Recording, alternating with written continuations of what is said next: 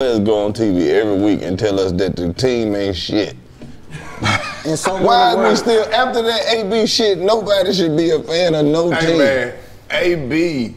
He a wild boy. Antonio Brown boiled over, very upset on the sideline, took off his shoulder pads. Is he though? He not. Is he? He not. He a nigga. He do what a nigga would have done. He a strategic man, they ain't had no niggas in his position in a long time. What? See, this the difference. I'm telling you, bro, look how many motherfuckers, it's some niggas in there, but they didn't have to be niggas. Okay. It didn't, and even when they did, it didn't really get out to the public like that. But sometimes they'll let that shit out. Right. Like, look at these niggas being niggas. They got guns in the locker room. Look at these niggas. This nigga trying to kneel on the field. Like sometimes they have to single you out and show who's being a nigga. So the last nigga about. At the receiver position was either Terrell Owens or Chad Johnson. What you mean?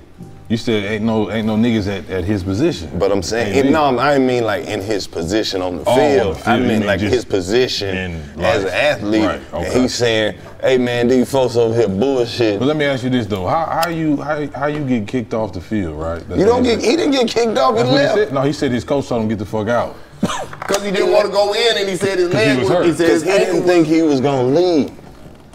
But how you have the coach didn't know who he was dealing with. But how you have because he used to motherfuckers just going back and talking shit on the back. Right. He didn't know the nigga gonna leave. How you have a single ready though? You had a single ready the same day. He was gonna drop that bitch anyway. That was supposed to come out when he got the bonus money, but they fucked that up. Yeah. Oh, so that bitch was coming. Okay. So he expected to get the bonus money that day. That's how you know the nigga smart, because you always gotta have something on deck that you could drop. You never know when you gonna go in your mode, so you just keep something on standby. You got something ready. The only thing that he probably shouldn't have did, if his ankle was fucked up, he probably shouldn't have been doing jumping jacks. That hopping shit, yeah. Did y'all listen to the song? He ran around the field. He was hot in. Did y'all listen to the song though? Nah. Because on the song he said fuck Bruce Arians. He kicked me off the field. So that means he recorded it after the fact.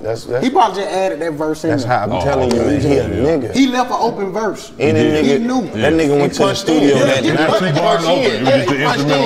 He said, you know, I'm gonna change that. Hold on. Yeah. That's some rich nigga shit. You go to the studio, man. Los, you know who I fuck with the hardest though? That nigga Michael Evans. That nigga, hey man, bro, you chilling, you tripping, bro, put your shit back on. Fuck that, Nigga Mike Evans walked off. All right, bro, you got it. You got it, All right, bro, you got it. You gotta do that shit. But you know the crazy part is, everybody probably knew what he had in bonuses.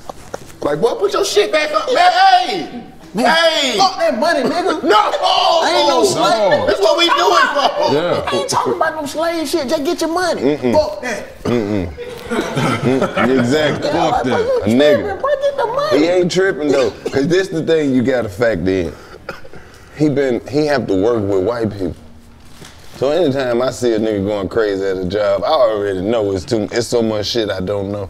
But I mean, it's the NFL. We know so much about the NFL. They want you to play hurt and how hurt you supposed to play. Anything could have set that nigga out. It could have just been a little team physician, older white man just walked by. Fucking pathetic. That might have set that nigga off.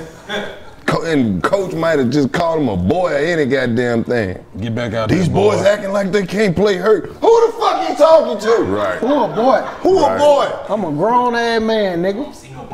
That's what AB stand for, a boy. And you know AB from Florida, so I know he called him a puss ass cracker.